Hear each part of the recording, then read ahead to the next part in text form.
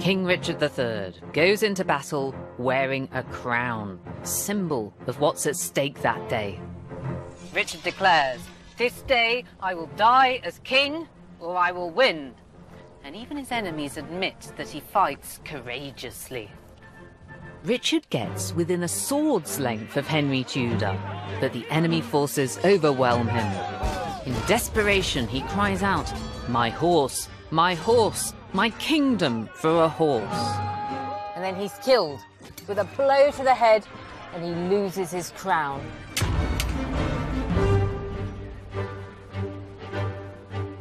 After Henry's victory, Richard's crown is discovered in a hawthorn bush, and Henry is crowned with it on the battlefield.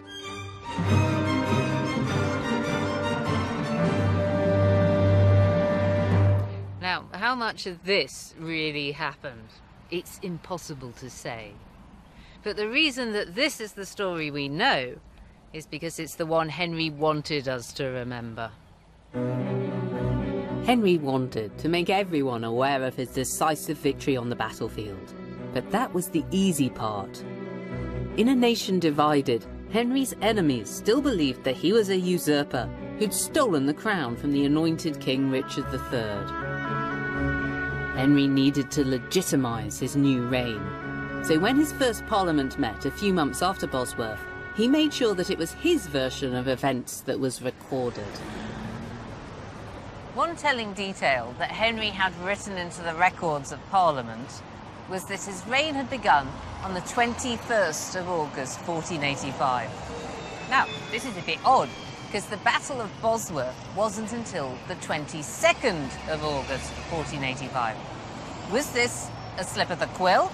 No, it was deliberate. Henry was claiming that he'd already been king, even before the battle. So he wasn't a usurper stealing the crown, he was just taking what was rightfully his. He cunningly realised that his success didn't just lie in victory on the battlefield, it also lay in the way that the history of the Wars of the Roses would be written. Henry's next move was equally cunning. On the 18th of January, 1486, Henry VII married Elizabeth of York, daughter of Edward IV. Henry would present his match as the start of a glorious new chapter in the nation's history. Henry realised that picking the right wife was important, but that telling the right story about the marriage was even more so. The story that he wanted to tell was that this was one of the most important marriages in history. Here he was, a Lancastrian, marrying Elizabeth, a Yorkist. They were going to heal the nation. They'd once been bitter rivals, but now they were loving bedfellows. But his cunning storytelling had another advantage too. It glossed over the very inconvenient fact that an awful lot of people thought that he had no right to the throne at all.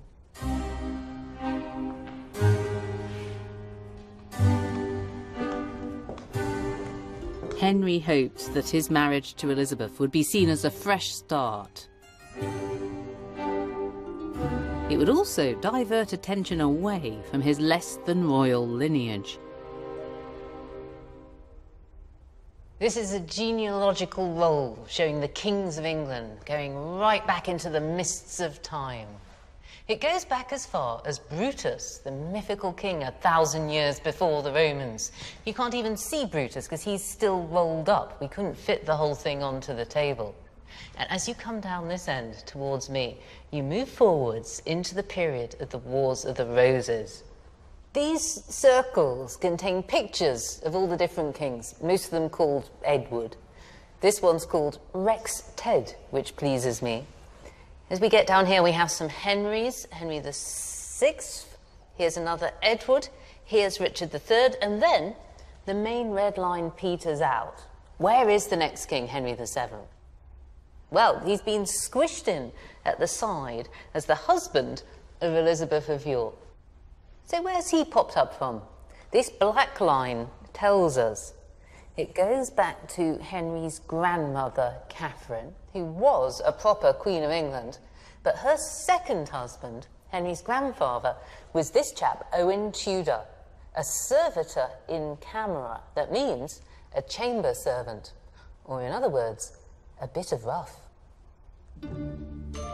This family tree reveals Henry's dirty secret. The fact that his claim to the throne was decidedly dodgy. It won't surprise you to learn that the scroll belonged to a family who didn't like Henry, the De la Poles. They were plotting against him.